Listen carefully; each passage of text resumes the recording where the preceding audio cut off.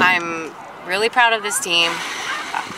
You know, to score 5 goals is like a dream come true. Memphis is a very good team, and we have a lot of respect for them, and I think that's why it ended up being a lot of goals, because we have so much respect for Memphis that we knew we had to come out strong. We were expecting them to come out really hard and focused, so we've been practicing all week and been focused all week. But no, I mean, we were expecting everything that they brought to the table, but we brought it right back.